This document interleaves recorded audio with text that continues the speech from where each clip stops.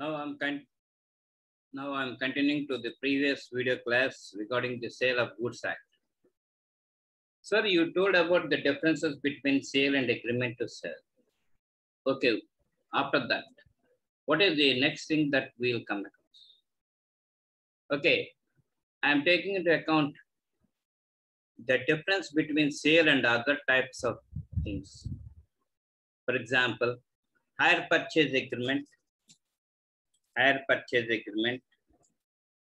barter system, bailment, all these things I'm going to take into account, and contracts for works and materials, all these things I'm going to take all these things, differences in this video class.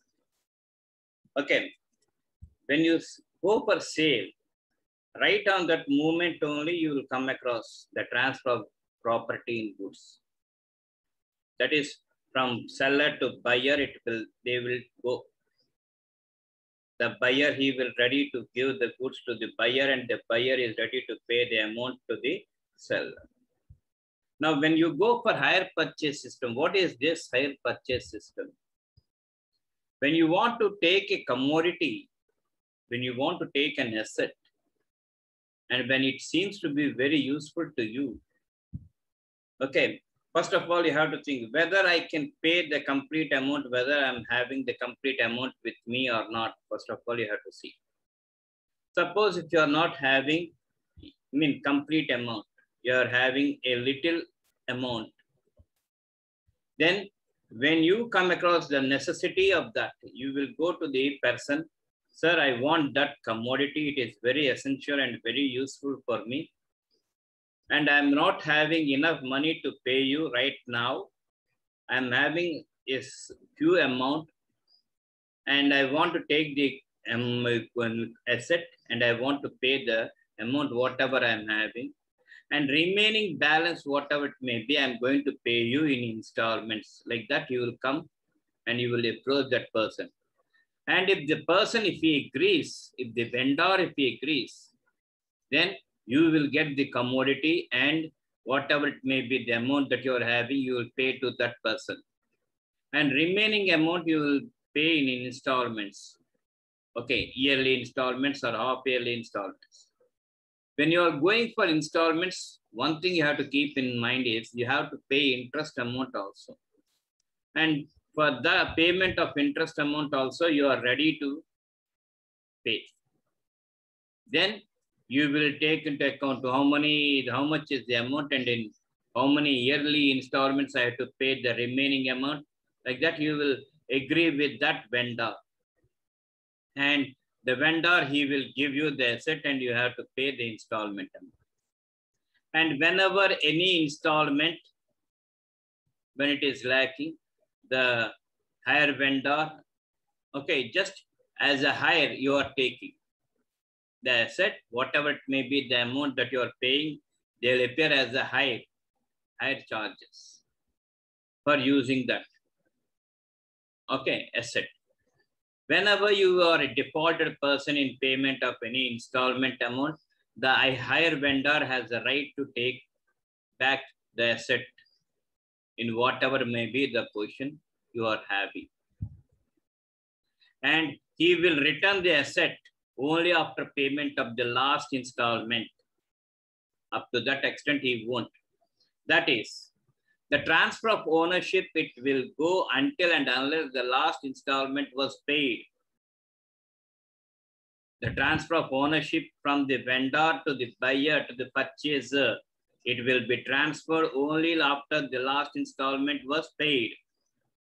Up to that extent, you are paying the higher charges for using that asset. So there is a lot of difference between hire purchase system and sale. In sale, the transfer of ownership from seller to buyer, you will come across at a time, at a stretch. But in hire purchase system, the transfer of ownership, you won't come across until and unless you pay the last installment. Suppose if you are a defaulted person, he will take the asset along with him in whatever condition may be. And Suppose if you ask, I am paying, no, you are paying just for hire. You have taken the commodity or the asset on hire, and whatever your payment that you are paying, it is nothing, it is treated as hire charges. Like that. And in this context, I'm going to give you a small example. People, they are seeing the autos. When you observe the autos, on the auto, you will come across the words for hire. For hire. If you think that if you call an auto and if you sit into that auto, you cannot say that it is my auto. You are taking the auto on hire. You are taking the auto on hire. So whatever it may be, the payment that you are paying, it is treated as hire charges. And another thing is a peculiarity. The people who are running the auto, they will also won't pay the complete amount. Whatever it may be, the amount that they are having, they will pay the amount to the manufacturer of autos. And after that, they'll go for finance, bank finance. And they will keep one key with the bank people. And the bank people, they will give a check for the whole amount, and you will take that and you will hand over that. And you will get the auto. But one thing you have to keep in mind is you have to pay to the bank people because you have taken finance from the bank people. And whenever you are a defaulted person, the bank people, they will come and they will take the auto. That's why we'll come across hypothecation with SBI, hypothecation with Canara Bank, hypothecation with Andhra Bank. On the back side, you will come across these words. It means these people, they have taken the auto on finance from the bank people. And whenever you are a defaulted person in payment of the finance, whatever it may be, they have a right, the bank people, they have a right to take this asset and they can sell that in the open market. And the auto driver and the auto owner, he cannot object because he is a defaulted person to the bank people. In the same way, you'll come across hire purchase. Okay, this is also one type of sale, please. Mind it, this is also one type of sale. But sale is entirely different and hire purchase system is entirely different. Under hire purchase agreement, the owner of the goods lets them out on hire for periodic rent on the terms that on completion of the agreed number of payments, the hirer is to have the option to buy the goods. This is the beautiful thing that we will come across. Okay. Under hire purchase agreement, the owner of the goods lets them out on hire for periodic rent on the terms that on a completion of the agreed number of payments, the hirer is to have the option to buy the goods. Then only is having the option to buy the goods. Until then, he has no right to purchase the goods. On payment of the full amount, the property in the goods passes to him, but the owner shall have the right to resume possession of the goods on the hirer, on the hirer's failure to pay any one of the installments of rent or any other breach by the hirer of the terms of the agreement. If we break any agreement, that's why we call that thing as hire purchase agreement. If we won't pay the regular installments, or if there is a breakdown, okay, by the hirer of the terms of the agreement, by the hirer, That is hire purchaser. In simple words, hire purchase agreement is equal to bailment plus agreement to sell. See the picture. Hire purchase agreement is equal to bailment plus agreement to sell. These things. And in sale of goods, it is not like that. Okay, immediately the transfer of ownership, it will go from the seller to the buyer. That's all. There is a matter. But this type of payments, this type of breakdown of the conditions by the hirer or hire purchaser, you won't come across. And one thing, that thing also, hire purchase system is also one type of sale. And what are the differences that we come across between sale and hire purchase? First one is nature of contract. Ownership transfers from the seller to the buyer as soon as the contract is entered into. That's all. There is a matter. Raisa paisa. Okay. Ownership from hire vendor to hire purchaser only when a certain agreed number of installments are paid. This is the thing that you will come across. Next, position. The position of the buyer is that of owner. When you purchase the goods, you will become the owner. I am the owner of the goods. Like that, you can demand and you can say stubbornly. But here it is not like that. The position of the hire purchase is that of bailer, bailer, bailer, bailee. So what is this? The agreement between bailer and bailee is nothing but bailment, monthing.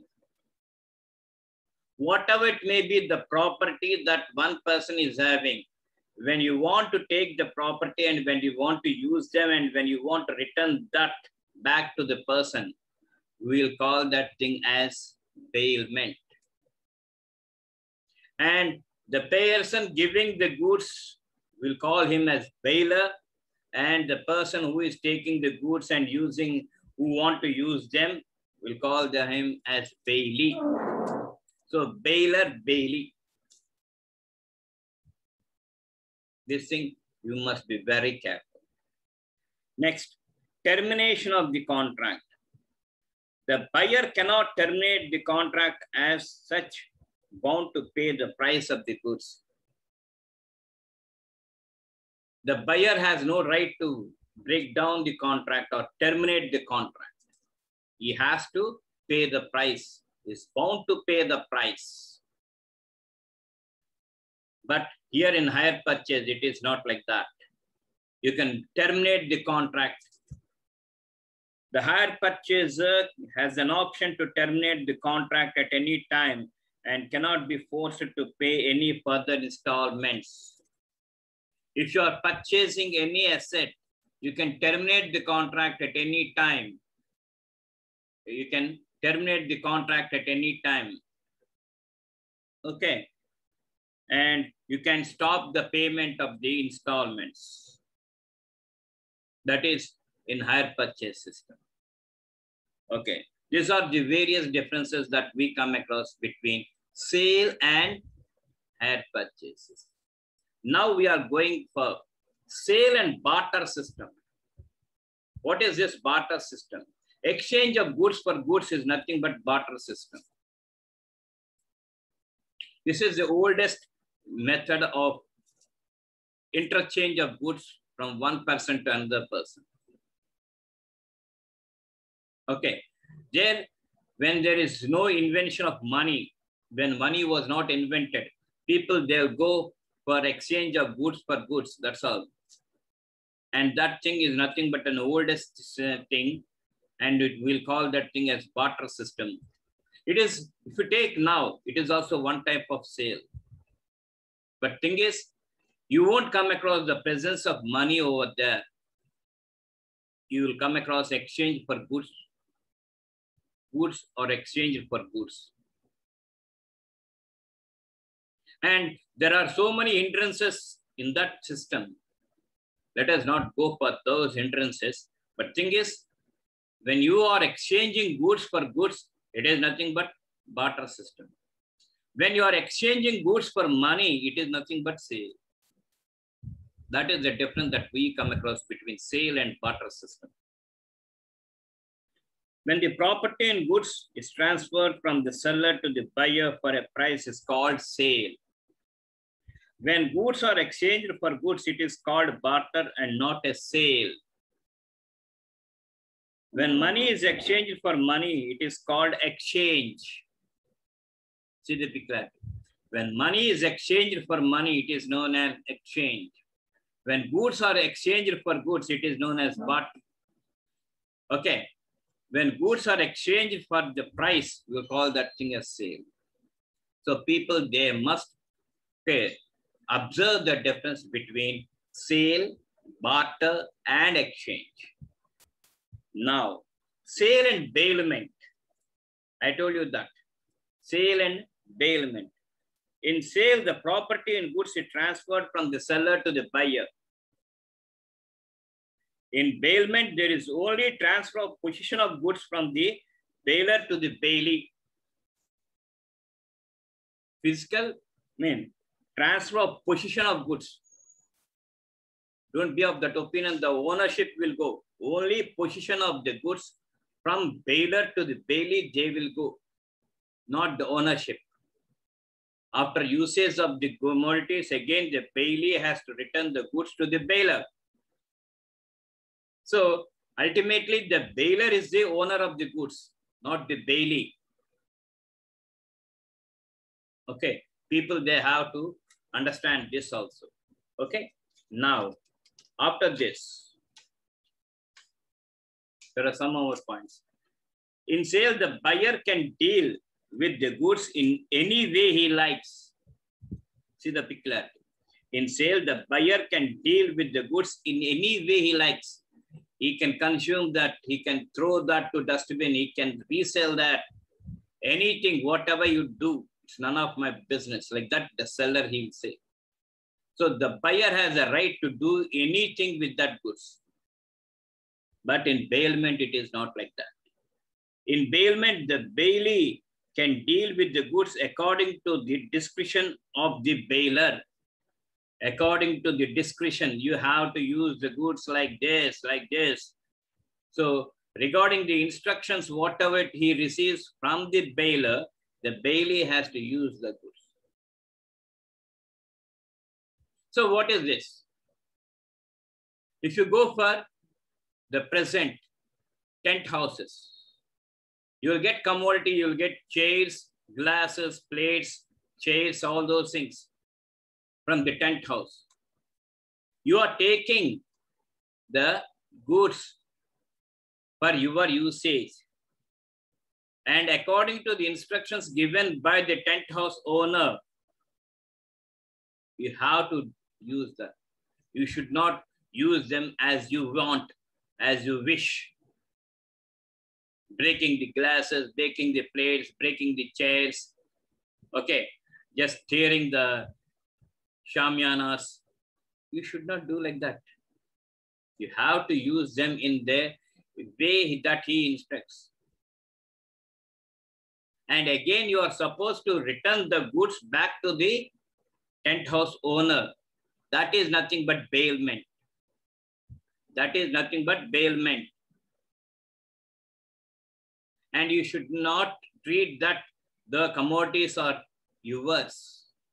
You are not the owner. You are not the owner. He is the owner. And you have taken the goods for your usage. So like this, you have to take. Next, sale and contracts for work and materials.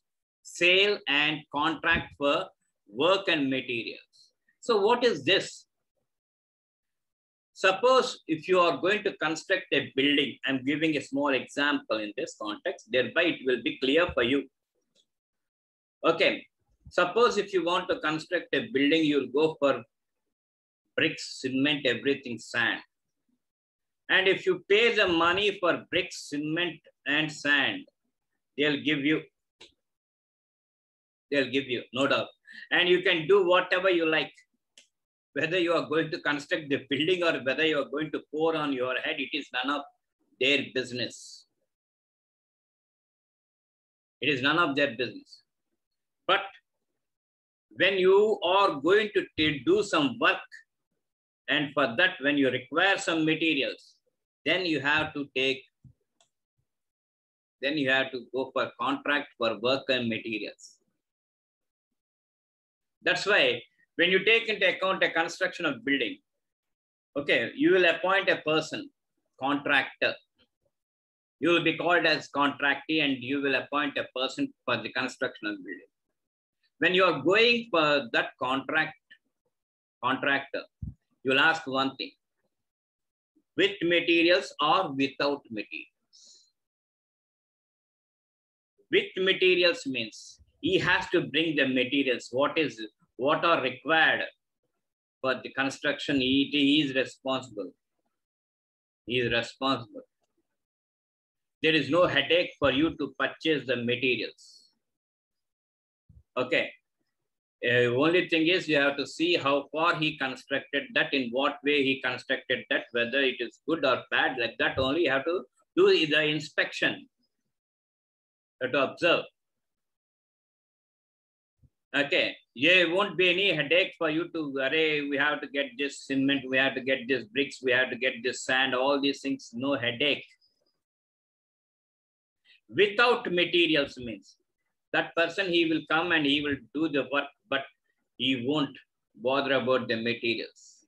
You have to purchase, you have to provide the materials. Whatever he asks, you have to provide.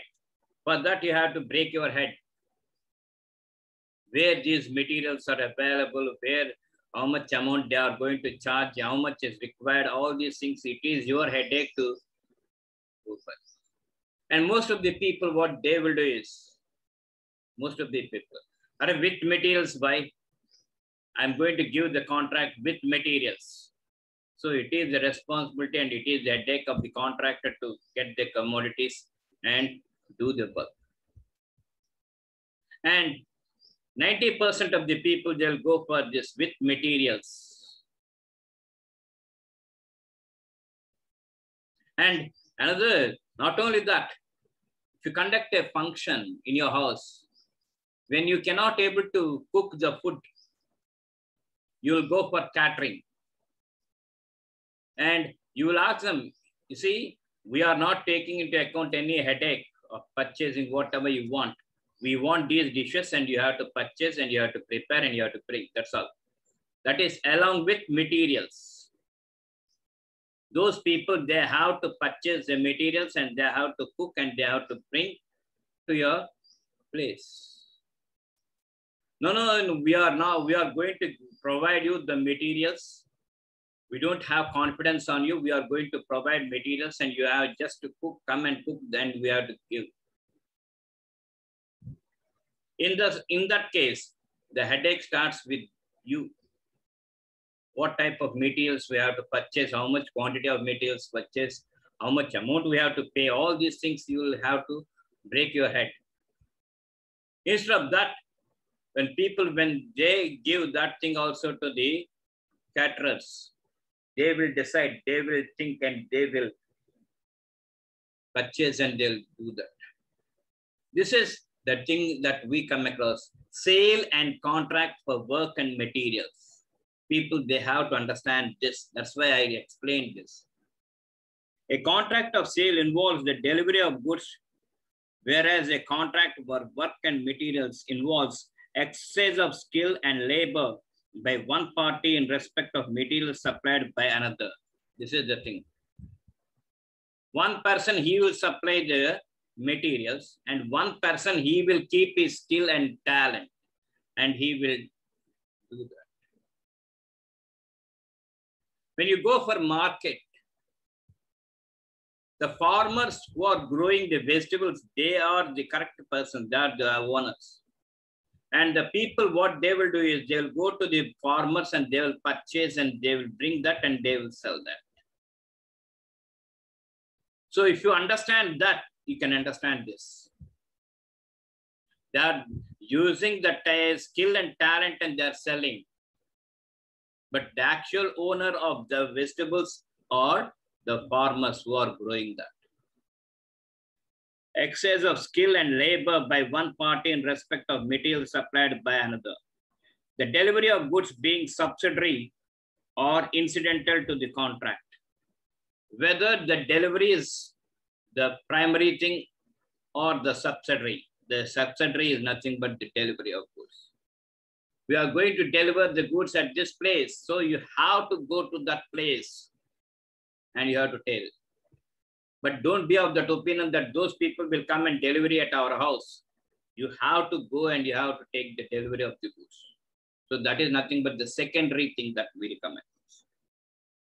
The test generally applied to distinguish sale and contract for work and labor is that if, as a result of the contract, property in an article is transferred to one who had no property therein previously for a money consideration, it is sale. Yeah, this is the thing that we'll come across.